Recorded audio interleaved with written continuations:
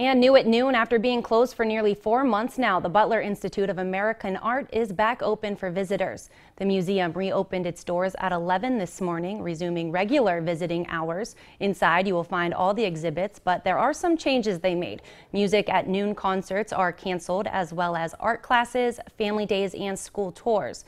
The Collections Cafe and the Butler Museum store will remain closed until further notice. All visitors must wear a mask, but admission to the museum is still free.